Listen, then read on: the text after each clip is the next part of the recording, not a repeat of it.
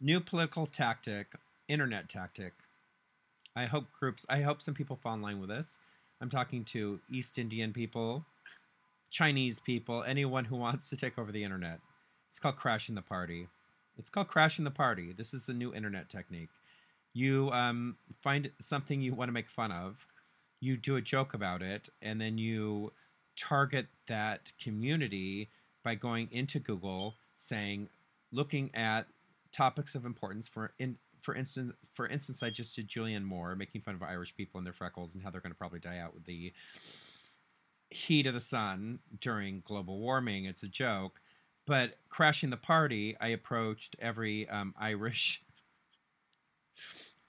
community news group, and I approached the Beatles because I believe I talked about Strawberry Fields Forever, talking about my freckles, and anything that was in the video, and I crashed their party. So in crashing their party, you look up a name, you look up the last time, how many searches it got in the last week, and then you crash their party on YouTube. Crashing their party.